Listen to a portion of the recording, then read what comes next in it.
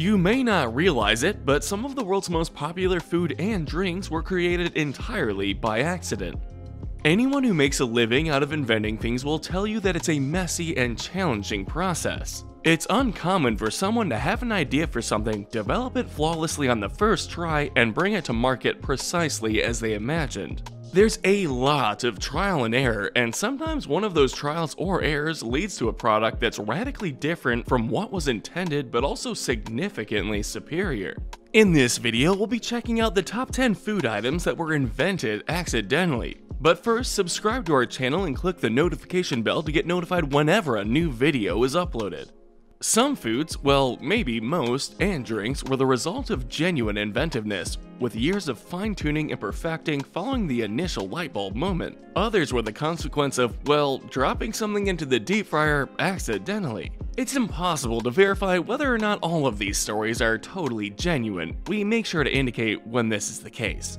Still, legend has it that all of the following dishes and drinks were invented purely by accident. Yogurt, for example, is manufactured by combining bacteria and enzymes with milk and was most likely invented by chance by Central Asian goat herders in the 6th century BC. They'd keep goat's milk in animal stomachs, which would offer the bacteria and enzymes needed to transform it into a thick and tangy concoction that lasted longer than fresh milk and finally reached its logical apotheosis, frozen yogurt. Number 10. Popsicles. We suppose this brings happy childhood memories. This isn't a coincidence that this food item is trendy among children. In 1905, 11-year-old Frank Epperson left a glass of soda on his porch along with its mixing stick on a cold night, and when he returned the following day, it had transformed into a block of flavored ice with a handy handle poking out of it. When he took a bite, he knew he had something special on his hands. Epperson distributed his Epsicles across the area, eventually selling them at amusement parks. Epperson patented his creation, which he termed the Epsicle. 18 years later, the name was changed to Popsicle because his children couldn't get used to the word and referred to them as popsicles. Epperson couldn't afford to keep the firm, so he sold it and later claimed that he never received any financial compensation for his idea.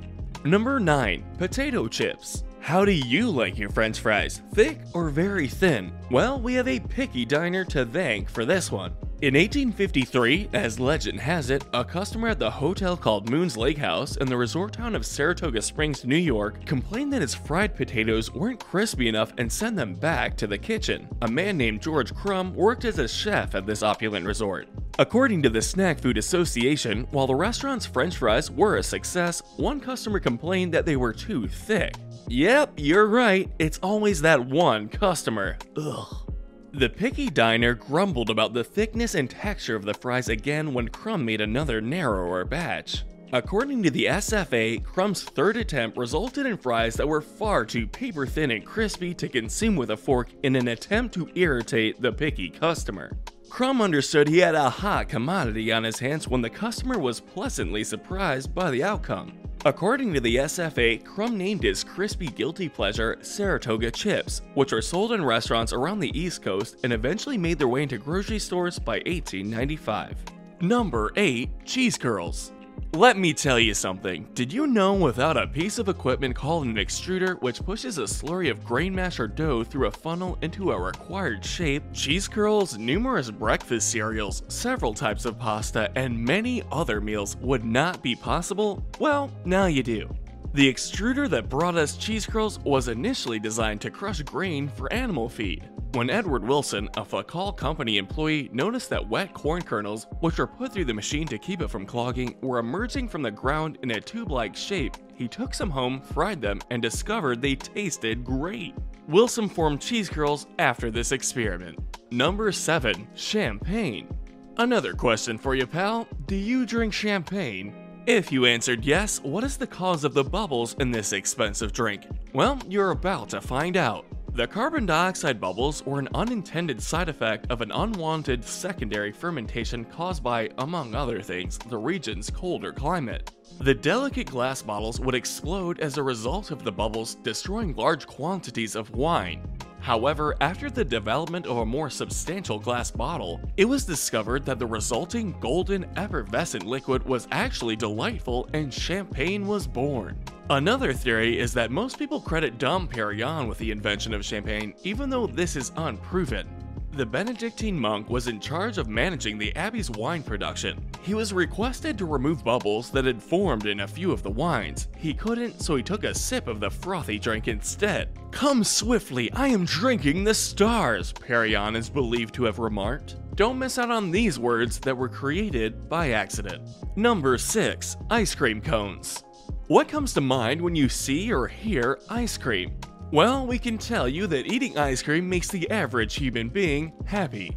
The ice cream cone was created by a chance meeting of two food sellers in the 1904 St. Louis World's Fair. One selling ice cream in cups and the other selling Middle Eastern pastries, one of which was thin and crispy, akin to a waffle. When the ice cream vendor ran out of cups to serve his ice cream in, the pastry vendor wrapped up a waffle into a cone to assist him, and the ice cream cone was born by accident. Number 5. Coca-Cola. Another food item that is associated with happiness, the average human being sees Coke as a stress reliever. But do most know the origin of this refreshing beverage? Well, you are in for a shock. Coca-Cola was created in Atlanta in 1886 by John Stith Pemberton, an American pharmacist. Pemberton was injected during the Battle of Columbus, which contributed to his addiction to morphine. To help him overcome his addiction, Pemberton experimented with painkillers to see whether they might be used as a drug-free solution to his addiction. After a series of experiments, he was able to make syrup from coca leaves and coca wines. He dubbed the syrup Pemberton's French wine coca, but because of alcohol prohibition in 1886, a non-alcoholic version of the mix was created, dubbed Coca-Cola. Number 4. Worcestershire sauce. Worcestershire sauce was created by accident in the town of Worcester, England around 1835. Lord Marcus Sandy, the former governor of Bengal, England, returned to England and commissioned drugstore owners John Lee and William Perrins to recreate it. However, due to the pungent odor of the sauce from the vegetable and fish mixture, they decided to store it in the basement and forgot about it for 2 years. The maturing process altered the sauce's flavor and it became an instant hit with the customers. Number 3. Nachos.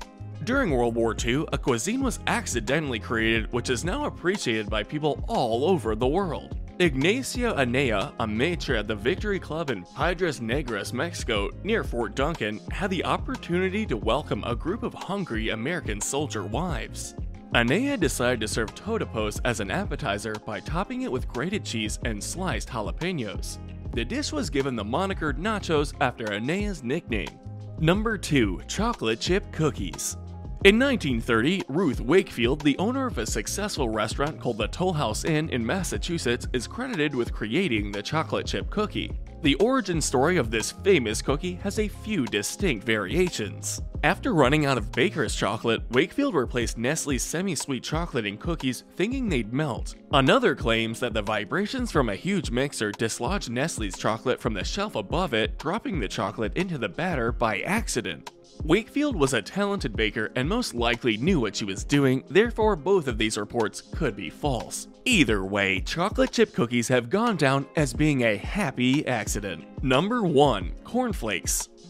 In the late 1800s, there was a tendency among Seventh-day Adventists to keep a bland vegetarian diet. It was also during this period that Dr. John Harvey Kellogg and his brother Will Keith Kellogg ran a sanatorium in Battle Creek, Michigan. When they were seeking items to offer their patients that were totally vegetarian, they left wheat berries boiling in the kitchen, which caused the kernels to flake. They kept experimenting with this new breakfast snack, finally experimenting with corn and developing the cornflakes we know and love today. This has to be the most remarkable coincidence ever. Or maybe not. We have made it to the end of this video, so what do you think? Do we miss any other foods invented by accident? Please let us know in the comment section. If you enjoyed the video, make sure you drop a like and subscribe, and turn on post notifications. Now, if you'll excuse me, thank you for watching, I'll see you in the next video.